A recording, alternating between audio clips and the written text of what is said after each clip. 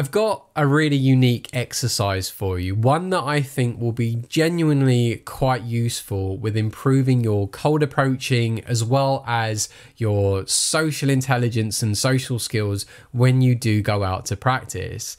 And this is something that I don't think has been taught for a really long while, and is also something that I think a lot of guys forget about when they become very desensitized to talking to strangers on the street or just in any sort of environment. And that is that whenever you see someone that you're going to go and talk to, try and be more empathetic and sympathetic to the situation, and try and understand where they're coming from when a complete stranger is coming up to them to start a conversation with them. So imagine, let's say you've just bought yourself a coffee, you're sitting out front of a coffee shop and you're having your drink on those like tables and chairs or whatever, and someone comes up to you and they start a really random conversation. Now, you are enjoying your own company, or maybe you were just in autopilot, maybe you were just having a break, maybe you were thinking just how boring your dating life is and you wish someone would come along and sweep you off your feet. And someone does come along and they start talking to you, but they don't get to the point or purpose of why they are talking to you. You don't know if it's a homeless person who's trying to ask you for money. You don't know if it's a charity worker trying to get you to sign up to something. You have absolutely no idea, but you feel it in your gut that this person wants something from you, but they haven't yet admitted it. Now, interestingly, for me, when I put myself in that circumstance, I actually almost feel like that person's trying to be very manipulative, like that they are trying to almost butter me up to get to a point that I'll say like, oh, okay, yeah, here you go, here's money, or oh, okay, here you go, here's this and that. Rather than actually just stating at the beginning why they're there, would actually make me feel a lot more at ease and going like, oh, right, wow, they actually saw me, they liked my style, they thought I was attractive. Yeah, absolutely, I'll give them the time of day. I'll hear them out at the very least to find out. Or if I was in a relationship, then at least I can go, look, I'll stop you there. I'm actually very happily in a relationship, but I really do appreciate the fact that you've come over to say something. That took guts, that took balls for you to do. Now, imagine where you've got a lot of guys who are very brand new to doing cold approaching. They have a lot of social anxiety anyway, and so the nerves are there. And they go in and they do that. They start talking to someone, but they don't make the statement of intention of why they're talking to them. And I would actually go as far to say that lack of justification for being there could actually be one of the reasons that can screw up your cold approach interaction and see you not getting the results. Because it kind of weirds the other person out that you haven't stated why you're there. Now, that's kind of one particular example. Another example would be the fact that if, let's say, you've approached someone in an environment or in a space that wouldn't really be normal, and you just go in kind of assuming like, yeah, this is absolutely totally fine. And instead what happens when you talk to the person, you totally weird them out because they're like, why are you talking to me here? This is really strange. I think just off the top of my head, a great example would be maybe in the cinema. So maybe you came into the cinema screening, you saw a lady sitting down on her own, and let's say you went up and you sat next to her because you felt really confident in yourself, and you went up, you sat next to her, and you just started talking to her.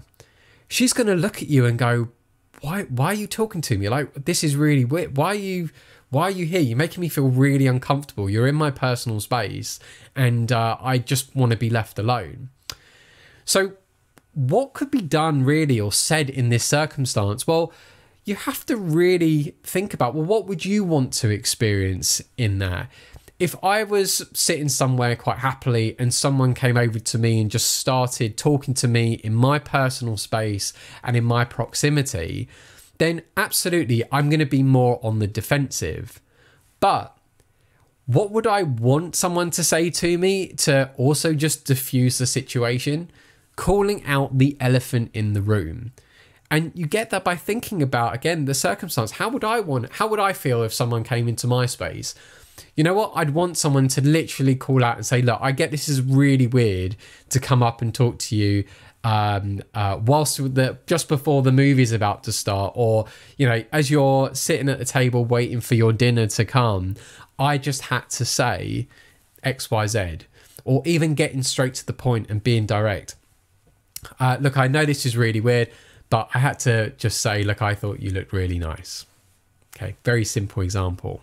I can actually give you a story where, for me personally, this is what I've done. I once did in the past, where I was down Oxford Street. I'm sure it was Oxford Street, and I was filming with a client, and I'd walked past Ann Summers, and was it Ann Summers? No, but it was a lingerie shop. I won't keep jumping in it, but it was a lingerie shop, and there was a woman working at the desk, and I just thought she looked absolutely stunning. And obviously, a guy going into a lingerie shop is a bit unheard of. It's one thing, you know, if you've got a girlfriend and she's going to go and buy something special, maybe because it's your birthday, you know, or maybe because she wants to feel good, then usually that's the reason why a guy would go into a lingerie shop. Very rarely do you get a guy going to buy lingerie for a woman. After I'd finished doing my filming session, I made it a mission that I wanted to go and just say something to her and just find out more about her and if she was single. So I went back to the lingerie shop. It was one of those obviously situations that you can't go in and just hesitate. If you go in, you have to be committed to doing the approach, because otherwise it's going to look very odd if you walk into a lingerie shop and then go, oh, this isn't the shop that I was meant to be in. Oh, let me just leave. Or you walk into the shop and pretend to look at like the lingerie to try and, you know, like build up the courage. It's like, no, you go in, you have to do it. And I went in the shop, I went up to the counter, and I had literally said something like that. Just as I went in and said, like, look, excuse me, I'd been filming with a client on the street, and it just so happened that I'd been past this shop a couple of times, and I got to say, you looked absolutely gorgeous. I don't know if it's like a typical thing for lingerie shops to have such attractive women, you know, serving customers, but I knew I'd regret not saying something, you know, if I didn't come back. But rather than embarrassing myself, and at this point she's smiling, she's all giggly, and she was saying thank you. But I got straight to the point with her, and I said, look, I don't want to disturb you whilst you're at work. You know, I don't like sort of annoying people in their workspaces, but I've got to ask, are you single? And she said yes, and I said, oh, I'd love to. Can I take your number and maybe take you out on a date sometime? Don't worry, we can have a bit of a chat over WhatsApp beforehand, so you know that I'm not an absolute crazy person, because I've clearly made that impression with, you know, walking into a lingerie shop, you know. And again, she was giggling, and I got the number, and that was that. So calling out the elephant in the room, and especially, you know, being very empathetic and sympathetic to the experience, and understanding about another person's social space, proximity, and also what their situation might currently be, is just going to work wonders for you with your approaching. Because at least if you're going in with an idea of, like, you know, that you don't know what her situation is, and you're very understanding of whatever that might be, she's going to appreciate that, and at the very least she'll give you the time of day to hear you out. You know, again, calling out the elephant in the room, or just making it very clear what your intentions are very early on, can at least make her feel more comfortable and make her feel more safe with wanting to have a conversation with you. And of course, even if she says, no, I'm not interested, then you can wish her all the best. If she's got a boyfriend, say that he's a lucky guy or whatever, but then you can just go off and know that you have done the best that you could. You were very understanding, and in fact, it's safe to say if you can do that, that doesn't put you in this creep category that guys sometimes feel that they go in when they go and do an approach. It's about being very understanding of people and developing that social intelligence, and that is just something that you can do. So I'd love to hear how this works for you. If you can, leave a comment below, and I'd love to hear maybe your stories of where you were maybe perhaps very empathetic and sympathetic. Maybe you called out the elephant in the room, or you got straight to the point and stated your intention or justified your reason with wanting to talk to the women that you spoke to. Because, yeah, again, it's just wonders. But I'd love to hear your stories, just so then at least it helps other guys understand what maybe they're doing right and what they're doing wrong. And if you can, please like the video, subscribe to the channel. Every little bit helps me to grow my channel and certainly reach more guys to help them with their social anxiety issues and their confidence problems.